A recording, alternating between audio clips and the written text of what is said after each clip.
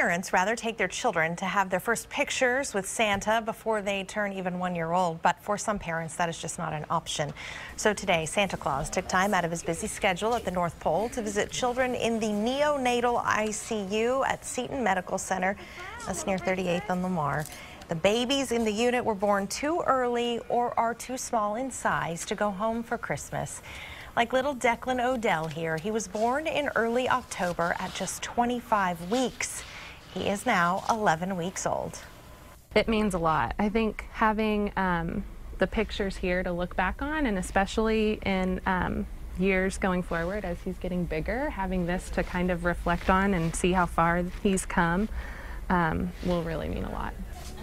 This is a challenge for many parents in the NICU. The Odell family says it's going to be hard to split their time between the hospital and home with their 6-year-old daughter on Christmas. Thanks, Santa. And Santa may want to link